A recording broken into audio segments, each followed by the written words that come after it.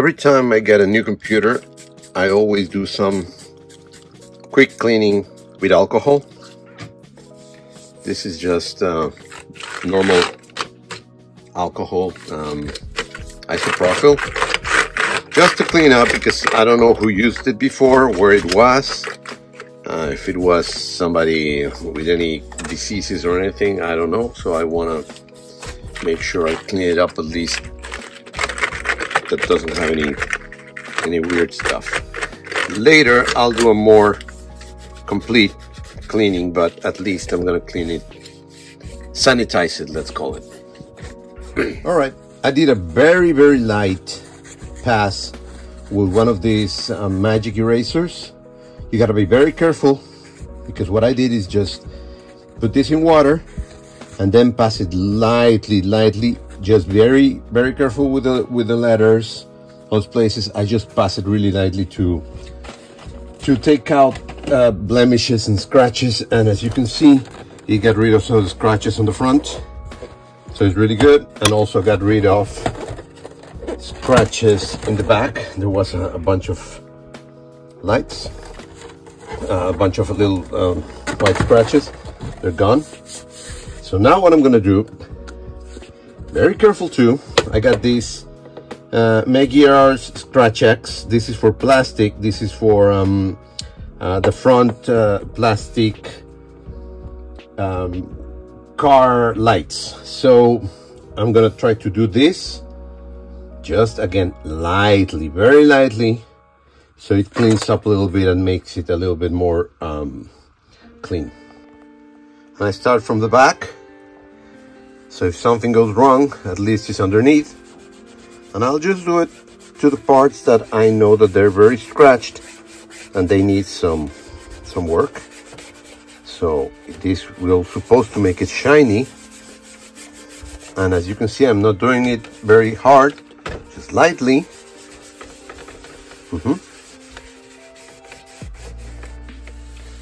Edges.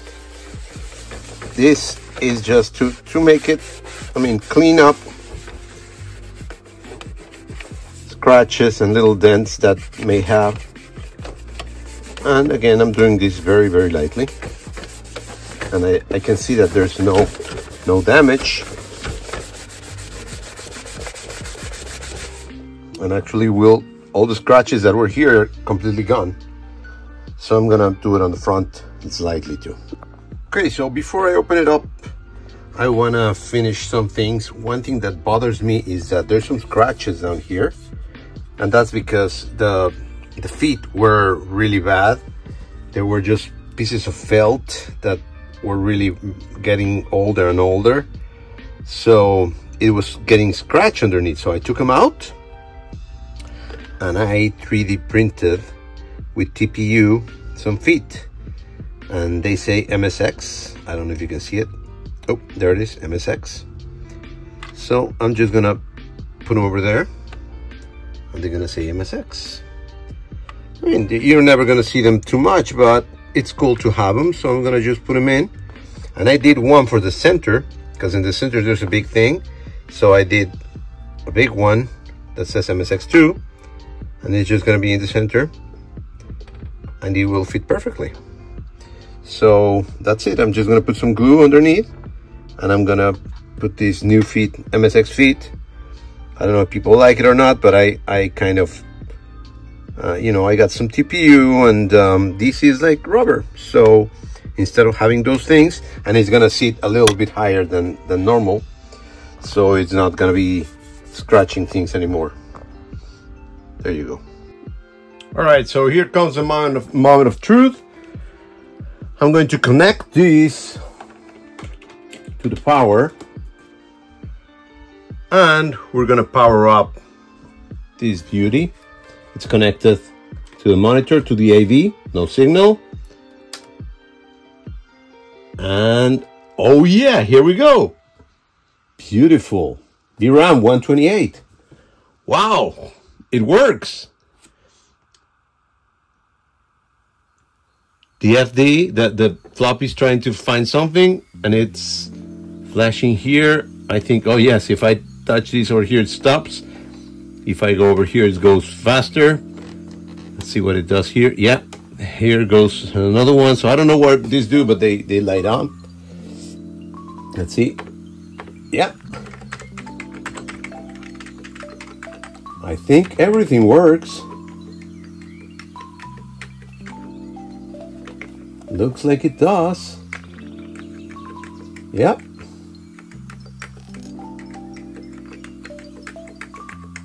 Wow. Yep, it's working. Oh, this is not. Well, there's one key that is not working. This one. Let's see if shift works. Yeah, it works. But this is not working. Maybe it's a special. I don't know. What about this? Oh, this is kind of the caps lock maybe. Let's select, graph, cap, shift, control, tab. Tab's working. Numbers are working. So maybe this key is something special. We'll see later, but at least.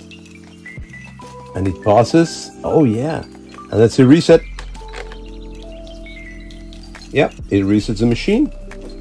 And I got a bunch of things: stop, delete, INS, home, etc., etc. So looks like it's working. Well, now that we know that this computer works, I'm gonna try to make a floppy. What I did is I contacted a friend of mine, RetroFox, and he was very nice, telling me some information about it, and also send me a bunch of disk images. So I'm gonna go to my good old trusty applesauce and make a floppy for this with one of the images that he sent.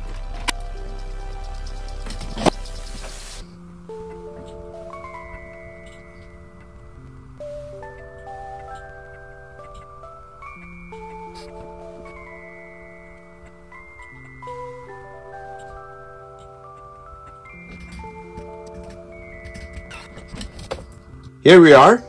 This is the floppy that I just made with applesauce. So let's put it in and start it up.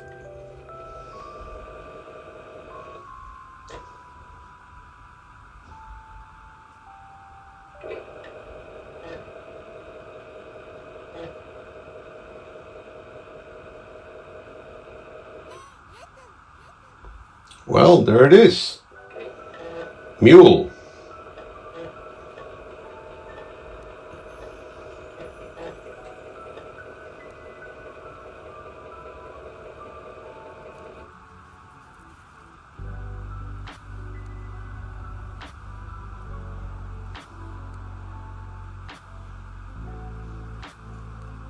Amazing.